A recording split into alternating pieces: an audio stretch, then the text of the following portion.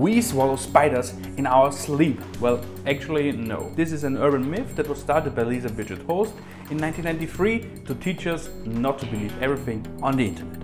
There are many reasons why spiders don't crawl into our mouths to be swallowed.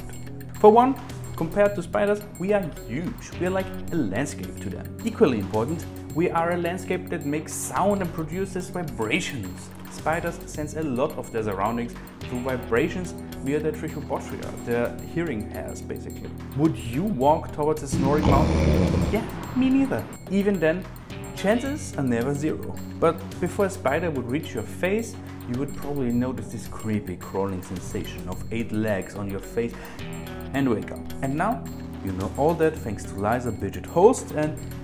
wait a moment. This was a troll all along? Still, the spider eating thing is fake. It's not real, no.